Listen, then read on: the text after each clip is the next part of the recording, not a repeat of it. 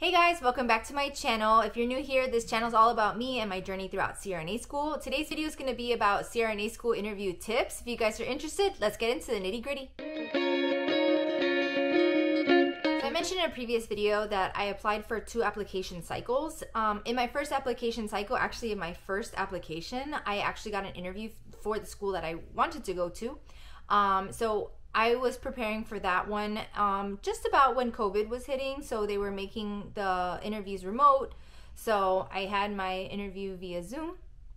And this school in particular, I had heard some things as far as the interview, that they were changing up their process, but I was still preparing either way for a more clinical-based interview. But I was actually pleasantly surprised that it was more of a personality-based interview. I only had maybe 1 or 2 scenario questions, but they kind of just wanted to get to know me. And honestly, I thought it went well. The interview lasted probably about 30 minutes, but they were asking questions like, you know, personality type stuff and things that you normally wouldn't actually like think that you'd be asked. And I think that they do that so that you don't prepare for or prepare something that they want to hear. It's more like how you react on the spot. What? So what I'm going to do is do 2 different parts, because I had, in my second application year, I did have an interview for the school that I'm actually attending now, and they did a clinical based like questioning, and they did do some personality based, but they really wanted to know the clinical history. So what I'm going to do is break this down into 2 separate parts. So first it's going to be how to prepare for a personality type interview, and then it's going to be how to prepare for a clinical type interview. All right. How are you going to prepare for a personality type interview when really you don't know what they're going to ask? The one thing I will recommend though is to start planning what you would say if they asked, tell me about yourself. Are you going to say, I'm a nurse? No, that's your job.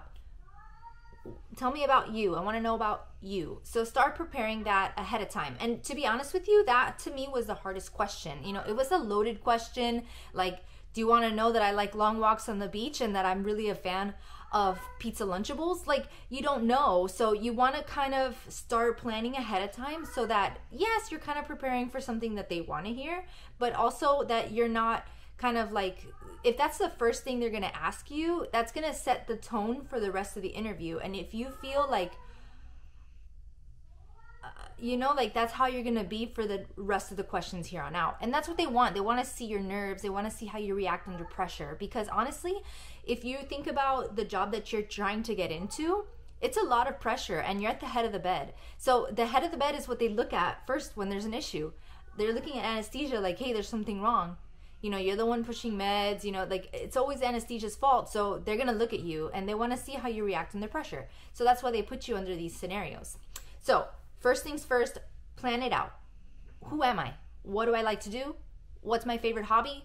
Like, how did I get here? Why do I want to be a CRNA? They're going to ask that. Why do you want to do this job? And don't say it's for the money. If you say it's for the money, they might as well just hang up the call right then and there. Don't say you're doing this for the money. So I kind of went to the next part. Now think about it. Why do you want to do this career? Why have you been working so hard to get here?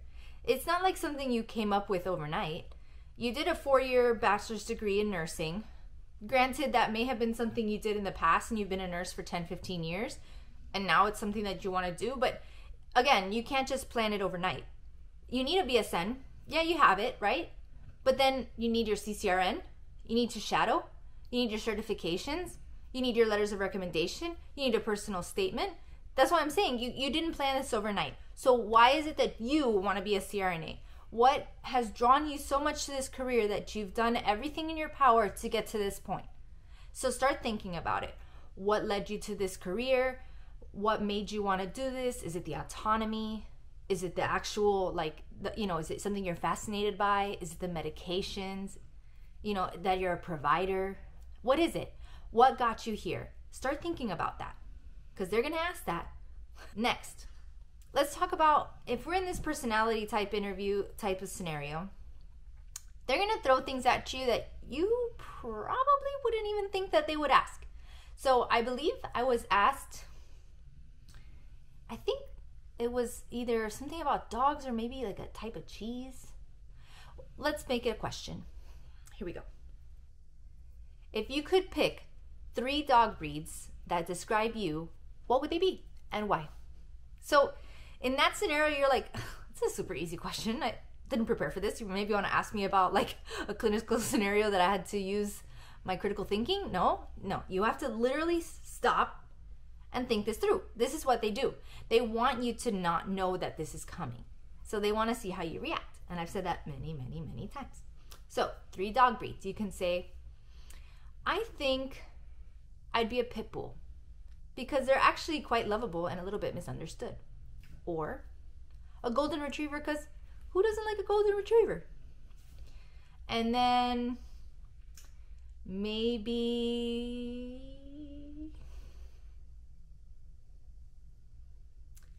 let's say a border collie, because that reminds you of an old person and you have an old soul.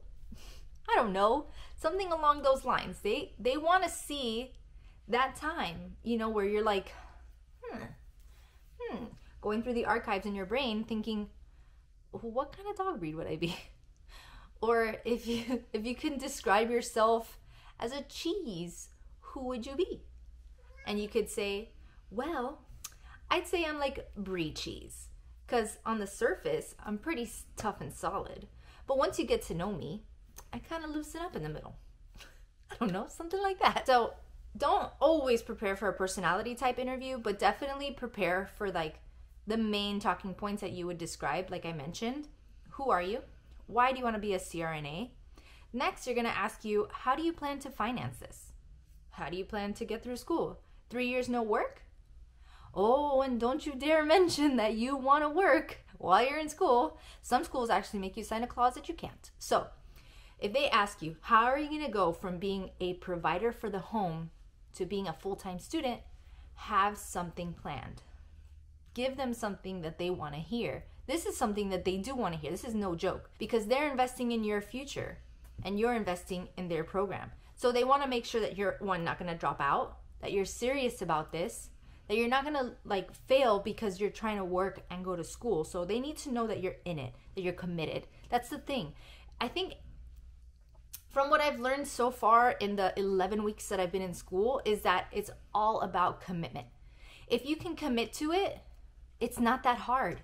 You just literally have to want it. So they want to know that you want it and that there's nothing that's going to get in the way of that. So when they ask you, how do you plan on doing the financing portion of school, they want to know that you're committed. That's the bottom line. All right. I think I've covered a great majority of the personality type interview, but just plan ahead and prepare for the worst. Just think they could literally ask you anything. And especially if they want to get to know you, they're going to ask detailed stuff. So just start preparing. I mean, you can't prepare for everything because they do throw some outlandish things at you. Next up, let's talk clinical-based interviews. So when I got my second interview, I guess she's the director of the admissions program. Yeah, the admissions coordinator. I'd have to look up her job description, but she sent me an email giving me tips and pointers on what to do to prepare for the interview. Now, my case was a little different because I didn't have adult ICU experience, and I assumed that they were gonna ask adult ICU questions. So then I started studying for CV stuff and like drips and stuff for adults. And then I thought, you know what? I'm just gonna say my truth. I'm gonna tell them, I know that you're expecting this of me, but I didn't do this in my clinical practice. And I was just gonna tell them, let's talk about something that I've done. So I kind of was just studying things that I've done because I didn't want to lie or tell them a scenario or anything like that. If they asked me, tell me a scenario when, because I didn't experience that. I came from a NICU background. And if they didn't think NICU was ICU, then why did they give me an interview, right? So I said, no, I'm not going to study adult ICU because I didn't do it.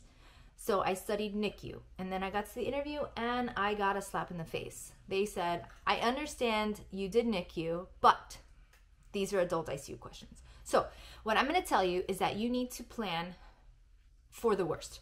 Let's say you're in a tiny little MICU. Plan for CV, plan for surgical, plan for trauma. Think of drips that you use in the day-to-day. everything that you mention is fair game. Everything in your resume is fair game. If you say, I'm the charge nurse or whatnot, or I'm the head pick team leader, they're going to ask you about that. I'm telling you, if you put it in your resume, they can ask about it. So prepare ahead of time. If you have nothing to say, don't put it in. So what I've heard is that your interview is tailored based on what you say. So if they ask you, for instance, let's start the interview, tell me a drip you would use in a scenario like so-and-so, and you mention norepinephrine. They can literally take norepinephrine and just ask you a billion questions and just circle back. Oh, you mentioned norepinephrine. What's the mechanism of action? What's the duration of onset? What's the peak duration? Anything, literally anything. So if you're gonna mention a drug, make sure you know about it. Then they may ask you what type of sedatives you use in your clinical practice. Oh, propofol?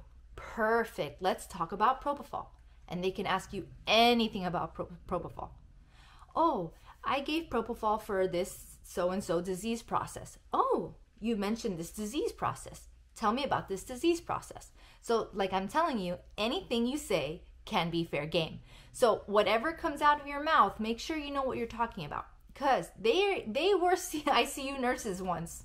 They know that you're bullcrapping if you're saying lies. Don't be fooled. You're going to have usually a panel of interviewers, and they're going to have a variety of different backgrounds.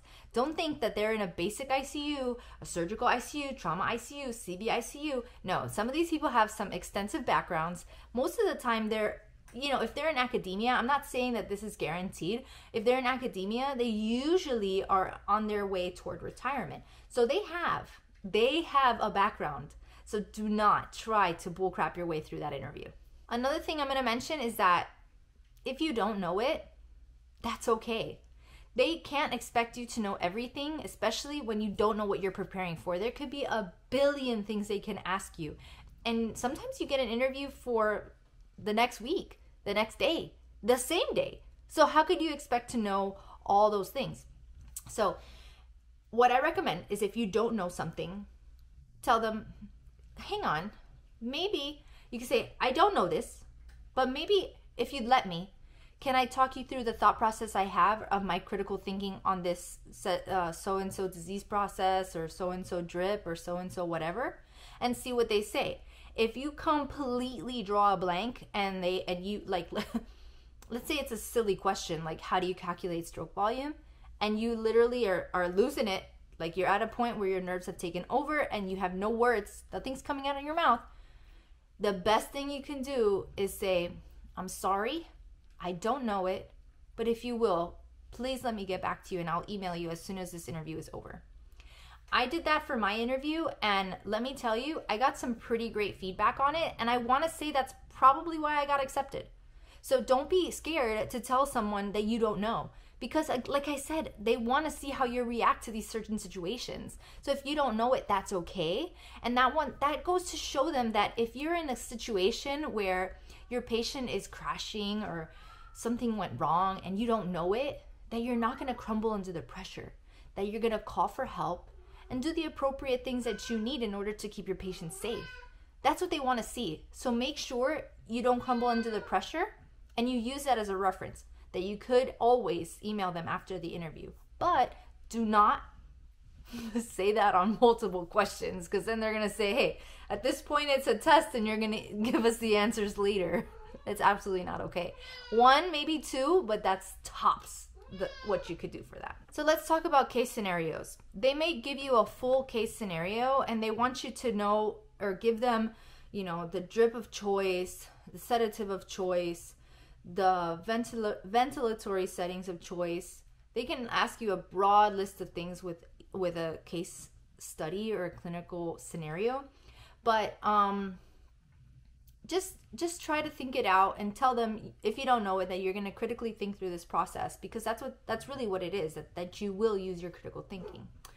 I would also recommend that you start planning for clinical scenarios that you've been through. So they may ask you things that really don't apply to ICU. They may ask you, like, how did you handle a situation with a tough coworker?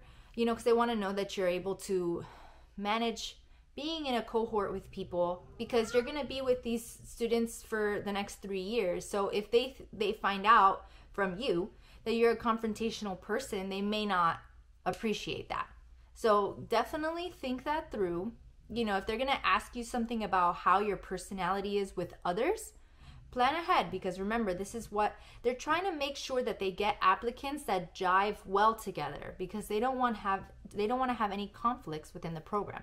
Think about it. It makes sense. Then also think of a scenario when you had a tough case, something that really got you down, something that made you question your career. Just start planning ahead things that you've experienced. We've experienced it all, but in the moment, you may not remember because you have 5, 6, 7 years of experience, or maybe even 1 or 2 years of experience, but there's so many different things that you've been through that you forget that you had one really difficult case, or, you did something you've never seen before. In the moment, you don't remember it. So just keep in mind those things. Like, these are like milestones of your career. Just put them back, take them off the back burner and put them back in your mind, and remember, oh yeah, if they ask me about a scenario where I had a really difficult case, I'll mention this. And it'll work. They did ask me in both interviews a similar situation like that. Both interviews, they asked me about a difficult case, and I mentioned the same one because it was a really difficult case, and it was something I had never seen before. In fact, something that was so rare, not even some of the doctors had seen before. So it was pretty interesting to mention it to them, and then they actually spun that into different scenario questions. Like I said, anything is fair game. So don't say anything that you're not fully aware of, but definitely keep that in mind. Another clinical scenario question I can mention is maybe know your vents. Know your vents and know your blood gases. If anything that I could teach you is about going over ABGs, go over your ABGs, go over your vent settings, maybe talk to one of the RTs on the unit to give you like a little rundown again of the vents and the different settings. Because sometimes if you're in a scenario where the hospitalists, they prefer a certain setting, they may do volume controlled versus SIMV, and you don't really see other types of ventilatory settings, you maybe want to ask for a refresher from an RT to help you, because sometimes they'll actually give you a blood gas and they'll tell you, like, how do you fix this? So what you need to do is think it through. First off, you need to know what the acid-base disorder is, and then plan from there. Like, if you have a really high CO2, maybe you want to increase the rate, or maybe you have a really bad acidosis and then you want to give more fluids. So it depends. Just think it through, go over your ABGs again, just talk to your nurse practitioners, talk to the attendings, ask them for advice on what they would do, especially while you're there. Like, if you have different patients, and this is or maybe they order something to correct the blood gas and you don't know why, just ask, hey, why did you come to that conclusion that you ordered this medication or this fluid bolus for this type of acid-base disorder? And they'll explain it to you. I'm sure they'd be more than happy to. All right, I think that's about it that I can cover for clinical-based scenarios. I'm not sure entirely what every school is like, and like I said, I've only had 2 interviews, and one of them was clinical and one of them was personality based. So if there's other scenarios, I've seen other YouTubers talk about some other clinical scenarios that maybe I didn't mention. I probably should have started off with etiquette. So yes, you will have those 2 styles of interviews. There may even be some interviews that are like in-person full day interviews. So if they have you come to the school and it's from like 8 to 4, with a whole bunch of other people, maybe they want to see how you interact. I never had this scenario, so that's why I'm not really going into too much detail about it. But just know that if you have a full day interview, that anything goes, any reaction, anything. They want to see how you react in the full day. So just make sure you're on your best behavior. But I have never had this style of interview, so I'm not 100% sure to help you through it. Okay, so let's go over a little bit of interview etiquette before I close out this video. So let's say your interview is scheduled for 9 a.m. Make sure that you're there early. You want to be there at least 15 minutes early, but I would want to give it at least a half an hour just to be safe. And if it's definitely an on-site interview, do like a dry run the day before, just so you can plan ahead. Maybe the traffic, you know, is worse at that time and you don't know what to expect at that time because you never drive at that time or whatever it is, okay? So try to do a dry run beforehand. But if it's a Zoom interview, you should be fine. Definitely just give yourself some time to log in and be logged in already, so that when the other panel people start coming in, that they know that the interviewee is already in the Zoom room or whatever. So just be on time, but be early as well. Let's talk about attire. So what I wore for both of my interviews was a blazer pantsuit. You can wear, as a woman, you could probably wear a business dress or a business skirt or anything along those lines, but I would definitely say not business casual. I would say, if anything, business formal. You know, this is an important day. Don't show up in jeans and a t-shirt. Like, this is not some casual experience with your friends. No, this is your future, and your life is in their hands. They can literally tell you yes or no based on how you look. So the first impression is everything. So make sure that you look like you're a professional and that they would be more than happy to have you in their program. As soon as you get there, introduce yourself, obviously, but thank them for their time. Thank them for their time in the beginning and thank them again at the end. They literally are taking time out of their day to interview you. So thank them for it. You don't want to just be like, yeah, I'm here because you guys asked me to be here. No, I'm telling you, your future is on the line. So make sure that you're on your best behavior and be as professional as you possibly can be. Prepare questions for them. They don't want to see that at the end of the interview, you have no questions. That means that you know everything about their program, that you're prepared ahead of time, and you are a know-it-all, in fact. So yeah, I would say the interview is just as important to you as it is to them. So definitely prepare some questions ahead of time.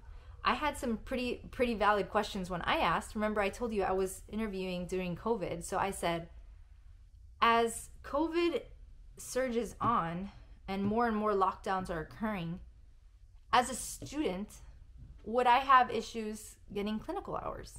And they were more than happy to answer that. They actually answered that the typical clinical hours that they fulfill is way more than the requirements. So even though the hospitals did shut down to students, the students still had enough clinical hours to sit for their boards. Now, that wasn't necessarily the answer that I wanted to hear. I wanted to hear that we were still viewed as essential, but neither here nor there. I'm in the program, and thankfully, from what I can tell, there are no lockdowns going on at this moment. So, and I don't have clinicals until about next year, like a year and a half, actually.